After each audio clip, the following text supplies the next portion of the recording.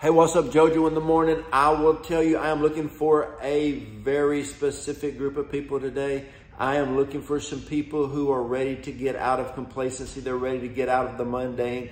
They're tired of just sitting on their prophetic words, and they are ready to absolutely move forward and accomplish everything God has for them. Is that you that I'm talking to? Hey, before we start, I'm in my church foyer. Look, my wife got this new pumpkin pillow. Don't be like a pumpkin and just sit around. Come on, man. We got to do stuff. I'm going to tell you where a lot of your success is hidden behind. Obstacles. Laziness. No, I didn't call you lazy. Don't get offended at me. I'm just saying the obstacle is the way. People tell me all the time, oh man, I just got so much going on in my life. Don't we all? Don't we all? Don't we all? Don't we all have a lot going on in our life? What time do you get up? Oh man, well, that alarm comes on, I hit it, and it goes off that second time I hit it. Listen to me. If you hit your alarm one time, something's up. I set my alarm every day, and I'm going to say maybe 1 out of 10 days, I even hear the alarm go off. I'm usually up, turn the alarm off 20, 30 minutes, an hour before the alarm goes off, because I'm so excited to start my day, because I know I got so much greatness ahead of me for that day. It's going to be a good day. I'm going to encourage somebody. Somebody's going to encourage me. I'm going to bless somebody. Somebody's going to bless me. I'm going to do a great video that's going to just change somebody's life. I'm going to watch somebody's YouTube video that's going to radically change my life. Listen, I give and I receive. I give and I receive. I'm going to talk to one of my friends. Oh, it's going to be good. My wife and I are going to fall more in love with one another. I'm going to have some cool moments with my kids. It may be watching them play a sport, or it may be us just talking, or whatever it may be. But I just love life. But what I've learned to do is tackle my obstacles. The obstacle's the way. Things that I don't want to do, I do. Like everybody, I used to sleep in some years ago. But then I learned to get up early in the morning. And do you know what's cool about it? When I get up and I'm in prayer at 5 o'clock, not that many people are trying to get my time at 5 o'clock in the morning. I don't know why. People want to talk to me when it's convenient for them. You get up 4:30, 5 o'clock in the morning, you spend some time in prayer, your mind is level going into your day.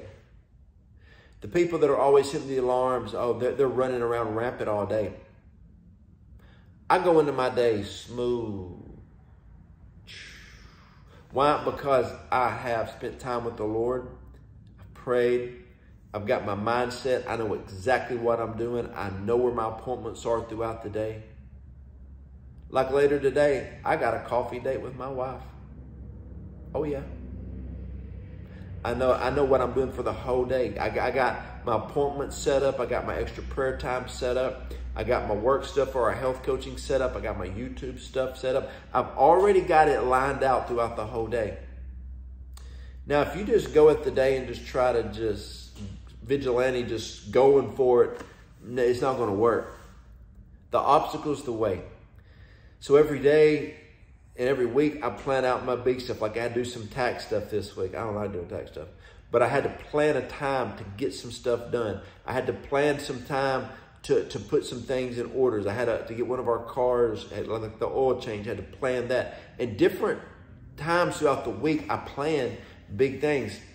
You have to understand the obstacle is the way. The very thing that you don't want to do could be the very thing that is going to open things up. I remember about 5 years ago, I used to say, I would never, ever, ever have a church. Never have a church. Never want to have my own church. None of that stuff. I don't want to oversee a church.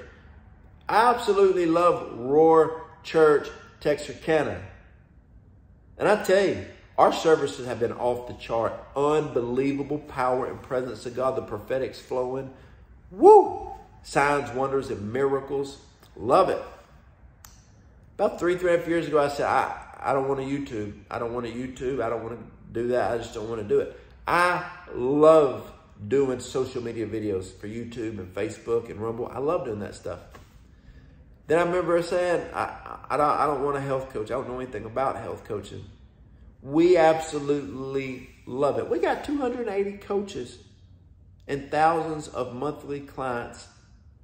I call them family members in our organization. But there are things that I said I didn't want to do in the natural.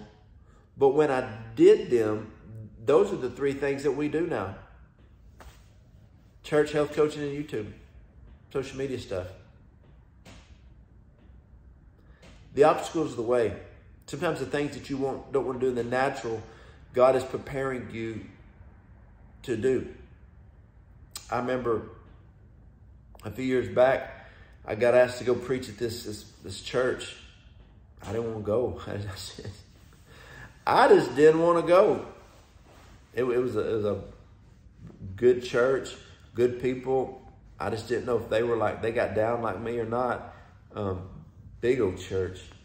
And I went. Man, I loved it. It's one of my favorite churches I've ever preached in my life. But I felt the Lord say, go do it. There was a program that I didn't want to do one time. I said, I don't want to do this program with this guy.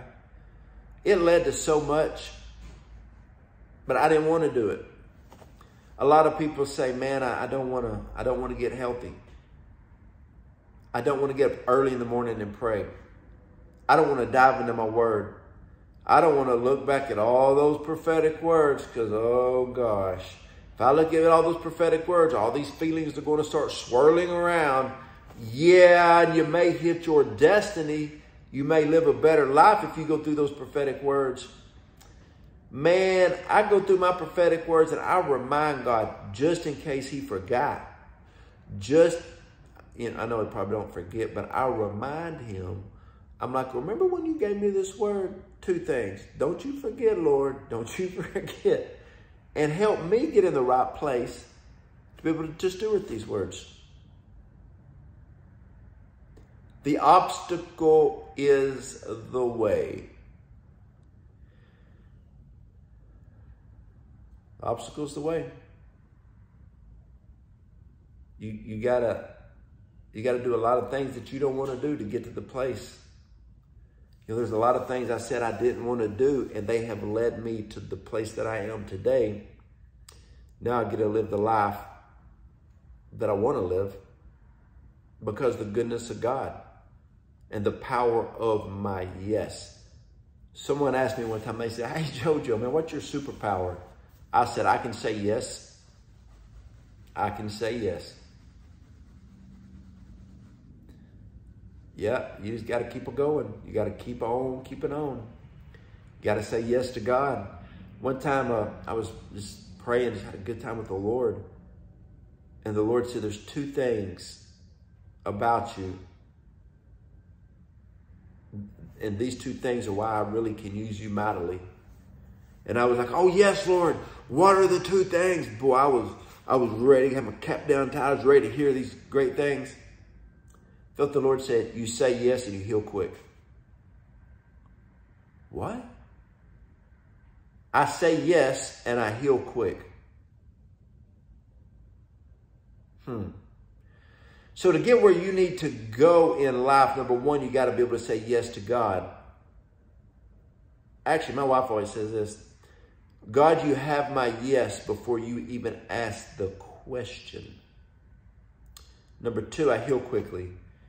To do anything great with your life, you will be hurt. You will go through things. Pastor John Kilpatrick said one time, you will never step fully into your destiny until you fought the spirit of Jezebel numerous times. You've had your Judases and you've had your Absaloms. Then and only then will you be able to advance and do what you're called to do. That doesn't sound real exciting to me, but boy, I've fought that Jezebel spirit so many times. I've had so many Judases. I've had so many Absaloms. And then if you go to a church that sings hymns, you got those old saints will sing that old hymn, I wouldn't take nothing for my journey now. Every time I fought the spirit of Jezebel, every time I had a Judas, every time I had an Absalom, I became stronger. Go figure. Are you willing to do the hard thing? Are you willing to go through what you need to go through to do what you need to do? To become who God's called you to become. I know Joe Joe in the morning, people always like, man, you're so encouraging. I'm encouraging you to go through what you need to go through to get to where you need to get to. You got to. I love you guys, and if you're going through anything right now, I want to pray for you. Go to the website, joejoedawson.net. Go to the contact button. You hit that button. Send me a prayer request. I want to pray for you.